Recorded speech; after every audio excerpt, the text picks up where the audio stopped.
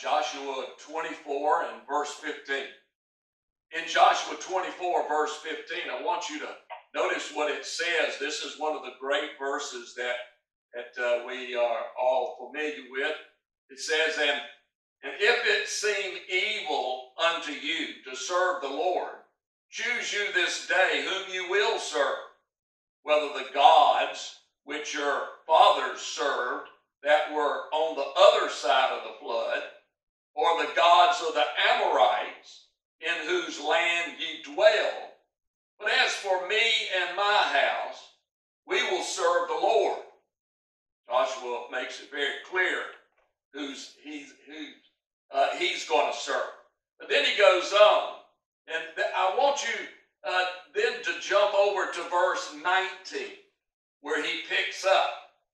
And it says, and Joshua said unto the people, ye cannot serve the Lord, for he is a holy God.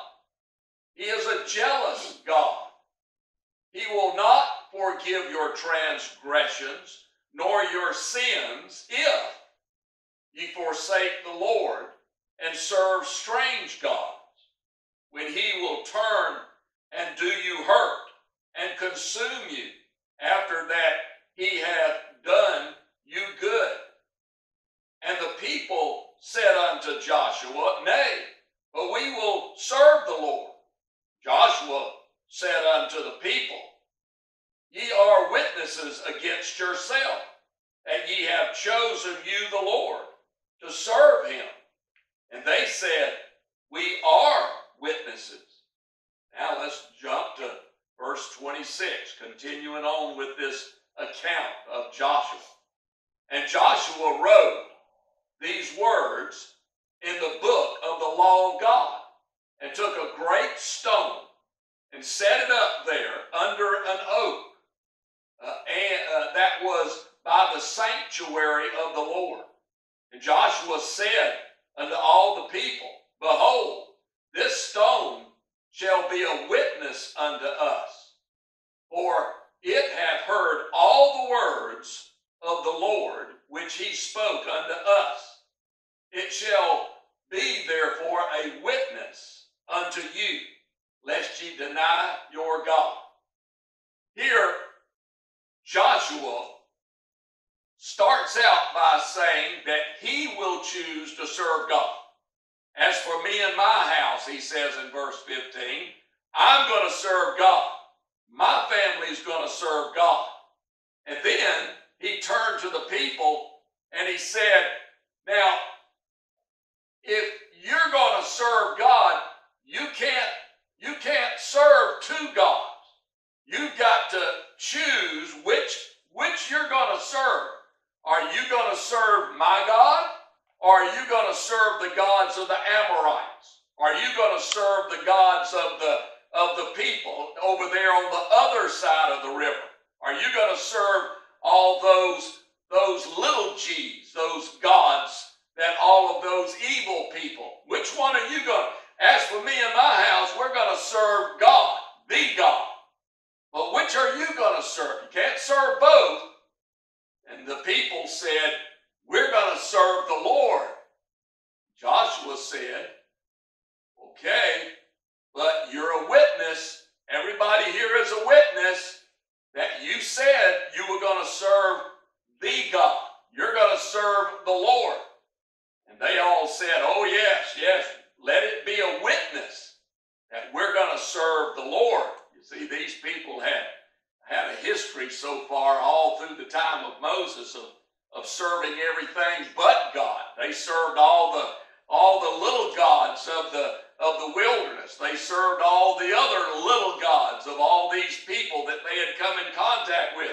It was easy always for these people to serve all those other gods, but they didn't want to serve the God, Jehovah God, because he had rules.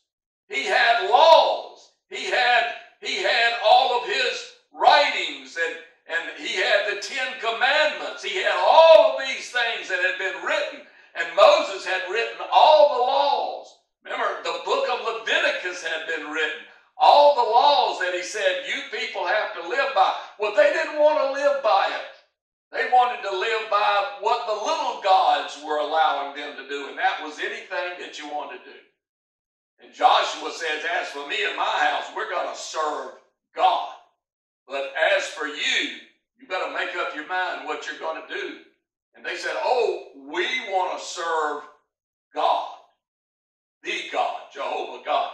And he says, okay, but you're a witness. Everybody's a witness. You said it.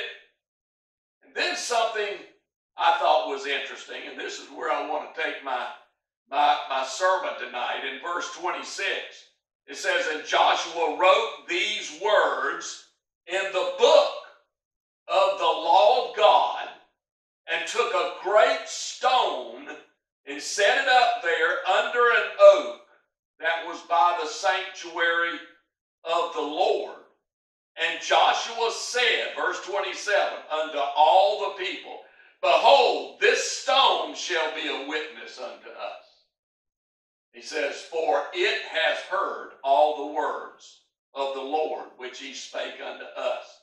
It shall be therefore a witness unto you, lest you deny your God. So he says, the stone is a witness. The stone heard everything. The stone heard God's word. The stone heard what you said. And the stone is a witness.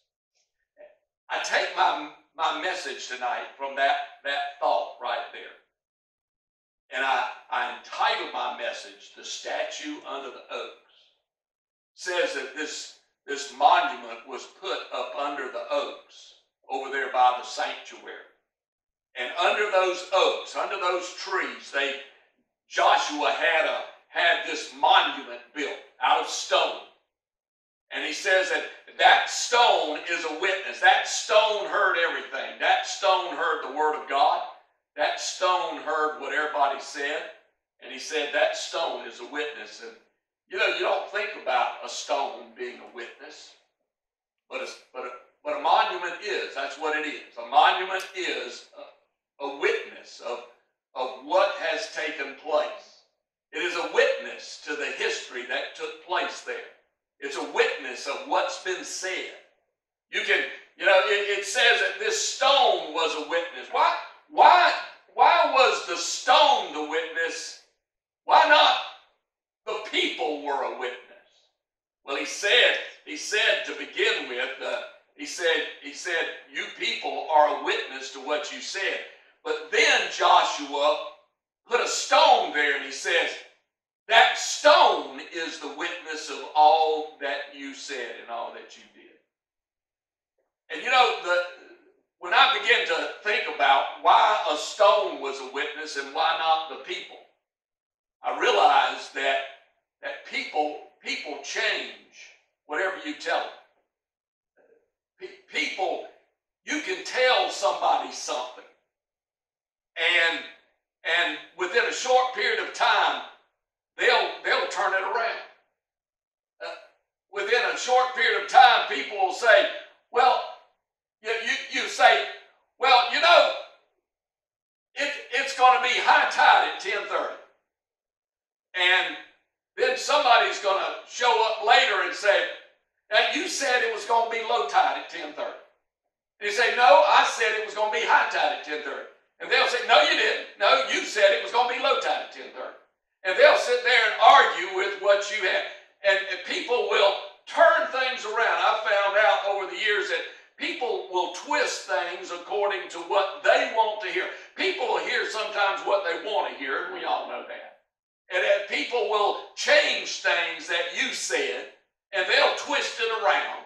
People sometimes will just outright lie about what you said. Oh, no, you didn't say that. No, I know what I heard, and you said this. And then I've also found out that people sometimes, people just will change things around, and they will intentionally lie. And their philosophy is, if I lie about it long enough, you'll begin to question whether or not you actually said that. Oh, no, you never said that. And then all of a sudden you begin thinking, well, maybe I didn't say that. And there's some politicians politicians that have made a career out of lying. And their philosophy is very clearly, if I lie enough, people are going to start believing it. And if I keep lying, then people are going to start saying, well, maybe I just don't understand. Maybe I made the mistake. And so that's the way. But you know what? People will lie. People will change it. People will turn it around. They'll twist it. But the one thing you can't change is what's engraved in a stone.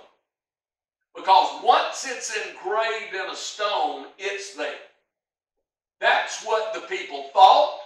That's what the people said. That's what was actually done, because it was engraved in that stone, and the people that were there saw it, and the people that were there read it, and the people that were there, when they walked away, they knew that, yes, that's what was said, that's what we believed, that was what was done, because it was engraved in that stone, and there was no way to change it. It was in that stone, and you can't go back and undo what's engraved in that stone. 10 Commandments were engraved in a rock. And those tablets, when they came down, that what God wrote in those stones were written in that stone, and whether you liked it or not, that's what was written.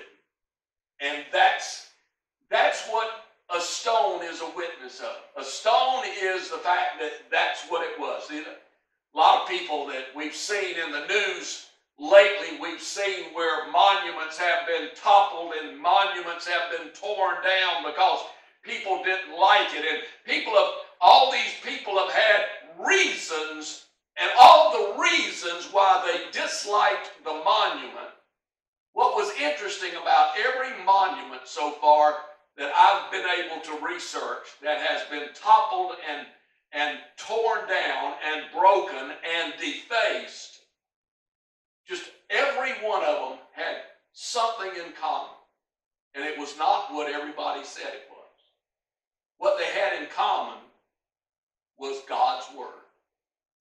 Somewhere on those monuments was a quote from the Word of God.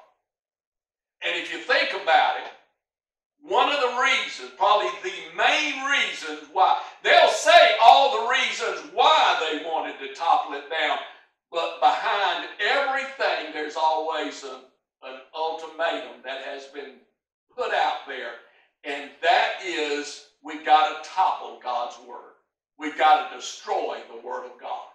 We've got to get rid of what's on that monument, not because of the lifestyle of that person, but what was written on that stone had to go.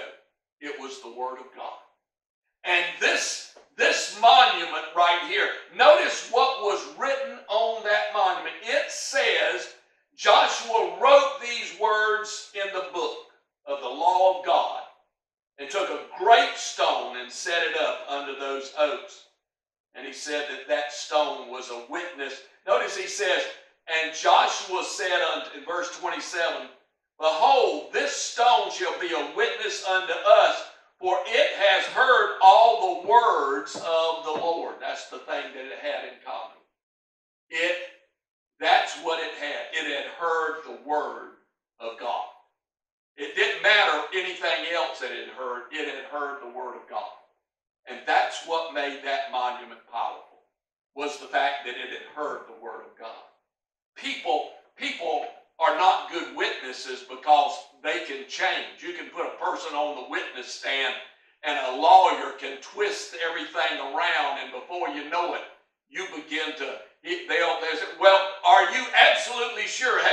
Did you see this? Did you see that? And they'll twist around. And what you saw all of a sudden doesn't seem to be powerful because of an attorney that knew how to twist everything around. But the one thing you can't twist around is the Word of God. And this monument had heard the Word of God. People can be manipulated. People can be twisted. The things that they believe and the things that they say can be changed. But the one thing that can't be changed is what's engraved in those rocks. It's there. it's engraved, it's etched into that stone, and you can't change those letters because they're carved into that rock. That monument, this stone stood strong upon a foundation. This monument right there, it couldn't be moved because it was big, it was solid. You could not change what was engraved in it. It's exactly what took place. It's fact. It's truth. It actually happened. People were there. They saw it. They looked at it. They saw the engraving. The monument is proof that there were people there that saw it, they believed it, and it stood for something that they believed in, and you could not change it because the letters were engraved in stone. So that monument was an example of the mindset of the people that were there. And that's what a monument stands as, a witness. That's why he said the stone is a witness. The stone is what the witness should be. So what did the stone witness? What did the stone see and witness? Well, look in verse 15, if you would, in verse 15. It says in verse 15, it says, "And if it seem evil unto you to serve the Lord, choose you this day whom ye will serve, whether the gods which your father served that were on the other side of the flood, or the gods of the Amorites, in whom land ye dwell. But as for me and my house, we will serve the Lord." Notice Joshua said, you have chosen to serve the gods at different places. But as for me and my family, we will serve our God. And I want us to understand here that the stone here is a witness to those who will serve God. It says that Joshua says, "For me and my house, we will serve the Lord." This stone was a witness to those who would serve God. And that's what a witness is that there is a witness out there on whether or not we chose to serve God. There is a witness out there that stands as a monument that says there was a time in your life that you made a decision that you were going to serve God. There's a monument out there. It's written in God's Word. He has a book up there in which your name is written in it, and it's a monument. It cannot be moved. The letters are etched in stone up there in heaven, and it cannot be changed. You made a decision one day in your life that you had chosen to serve God. As for me and my house, we, as Joshua said, we will serve the Lord. At some point in time, you made that decision. You're sitting in here tonight, and there was a time in your life that you came to the Lord and you said, "Lord, I need salvation. I need to be washed in the blood of Jesus Christ." There was a time in your life that you looked about and sought forgiveness. There was a time that you repented of being a lost person. There was a time in your life that you asked the Lord Jesus Christ to be your Savior. And you know what? Like a monument, that the letters are etched in stone and cannot be changed, your life is etched in God's book and it cannot be changed.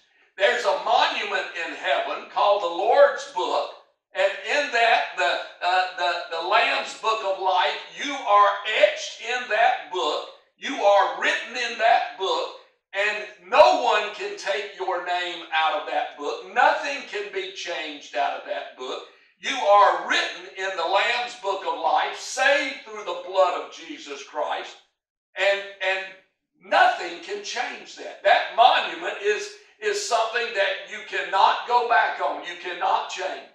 Just like whatever's etched in a monument, sitting in a square, sitting in a park, sitting in a place somewhere in a city or in in a town, somewhere there is a monument that is sitting there that has something etched in it, something written in it. You can't go back and undo what's written in that stone. Listen, you can tear the monument down, you can break it into pieces, but you'll never change the words that were etched in that thing. You'll never change the words that were carved into that stone. Because what was written into that stone is etched in stone forever and ever. You can break the monument, you can topple it down, but what's written in it will always be written in it. It's always there. Because what's engraved in stone is permanent. And the Lamb's Book of Life is a monument in heaven that your name is etched in, that can never be removed and can never be changed. You can't go back.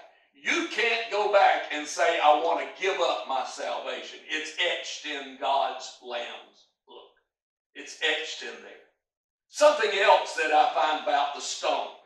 Not only, first of all, that the stone is a witness to those who will serve God, but I also want you to remember what was written in verse 20. And in verse 20 it said, if ye forsake the Lord and serve strange gods, then he will turn and do you hurt and consume you after that he hath done you good. He did good, but you denied. You denied. Listen, the stone is a witness of those who reject God. The stone is a witness to those who reject God. Not only is it a witness of those that have accepted God, but it's also a witness to those who reject God. This stone is a picture of the truth. It's a picture of what was engraved in it. And if your name is not engraved in the Lamb's Book of Life, it's not there. It's not, there's nothing you can do about it. And it says in verse 20 that if you deny God, he will deny you. It says if you forsake the Lord and serve strange God, then he will turn and do you hurt. If you deny God, he will deny you. If you turn from God, then he will turn from you. You know that the Bible says there is a sin unto death. You know, we've heard that term, and a lot of people don't really understand that term, but there is only one sin unto death. There's only one sin that God will not forgive. All other sins God will forgive, but there's one sin that God will never forgive. And he calls it the sin unto death. If you look, if you want to, if you will, please to turn in your Bible to 1 John. Let's look at it. What God said about this sin. 1 John chapter 5.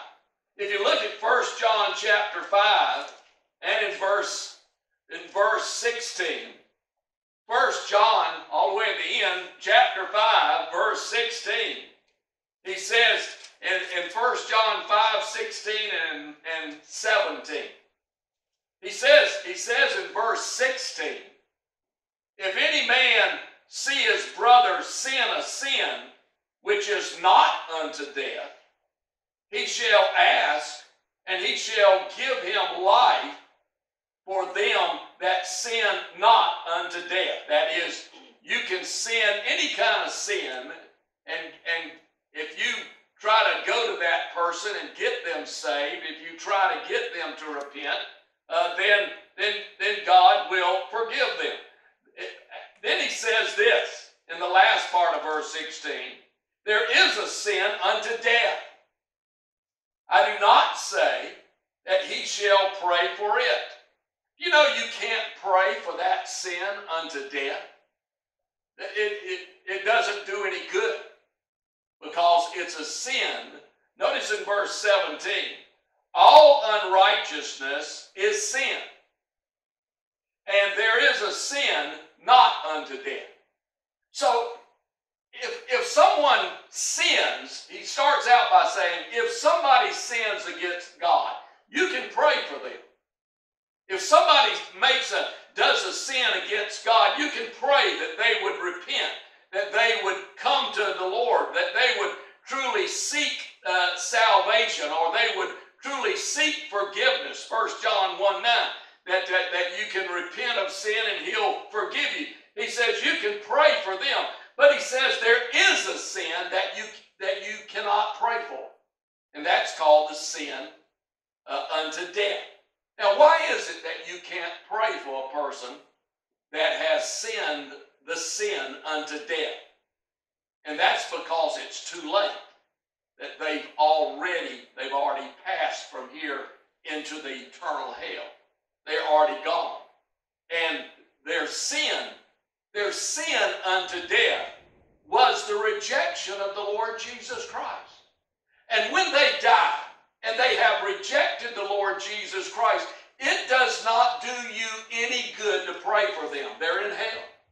And therefore your prayer is not going to be answered, because they denied the Lord, they rejected the Lord Jesus Christ, they went into hell, and your prayer will not be answered. Look, if you would, in Matthew. Go now to the book of Matthew, chapter 12. Let's look at Matthew chapter 12. First John told us that there is a sin unto death, and there's no need in trying to pray for it because it's too late. Now, in Matthew chapter 12, verse 31, Matthew 12:31, notice what it says. This is Jesus speaking. He says in verse 31, "Wherefore I say unto you, all manner of sin and blasphemy shall be forgiven unto men, but the blasphemy against the Holy Ghost shall not be forgiven unto man." So all sin is forgivable but one, that's sin unto death. And it's called here the blasphemy of the Holy Ghost. Now, what does the Holy Ghost do? What does the Holy Ghost do? The Holy Ghost points people to Jesus Christ. And so if you blaspheme the Holy Ghost, what you're saying is, I will not accept your belief in the Lord Jesus Christ. I will not accept, I will not believe, I will not follow you. The Holy Ghost tries to point people to Jesus Christ, that Jesus Christ is the Son of God, the Savior of the world. But when you blaspheme the Holy Ghost, you are telling the Holy Ghost, I do not want Jesus Christ. And therefore, that is an unforgivable sin. Look in verse 32. "And whosoever speaketh a word against the Son of Man, it shall be forgiven him." That is, you can talk against Jesus Christ, and it can be forgiven. That is, there's a lot of people that have even cursed the Lord Jesus Christ, and they were forgiven. You can speak against Jesus Christ and be forgiven. How are you forgiven? When you repent and accept Christ as your Savior. But, notice the next one, "But whosoever speaketh against the Holy Ghost, it shall not be forgiven him, neither in this world, neither in the world to come." When you speak against the Holy Ghost, you are saying, I reject the Lord Jesus Christ. And when you reject the Lord Jesus Christ and die and go into hell, that is the sin that will never be forgiven. That sin, your choice, that you chose not to believe in Christ and you died and did not know Jesus Christ, then that you are signed, sealed, and delivered into hell, and you'll never be able to come back out of it. You see, it was engraved in stone. It's engraved there. The stone, number one, is a monument that it's engraved in that stone of those that believe in God. And also, in the monument, there is those that reject the Lord Jesus Christ. The stone is a witness to those that believe in Christ. It's written in the Lamb's Book of Life. And the stone is a witness to those that have rejected the Lord Jesus Christ. And that's because you are not written in the Lamb's book of life. So this stone right here that Joshua is talking about, this stone is a stone that is a monument that tells us the truth. The words are engraved in it. Those that believe and those that reject. Those that believe are accepted and written in the Lamb's book of life, and those that reject are void. They're not in the Lamb's book of life.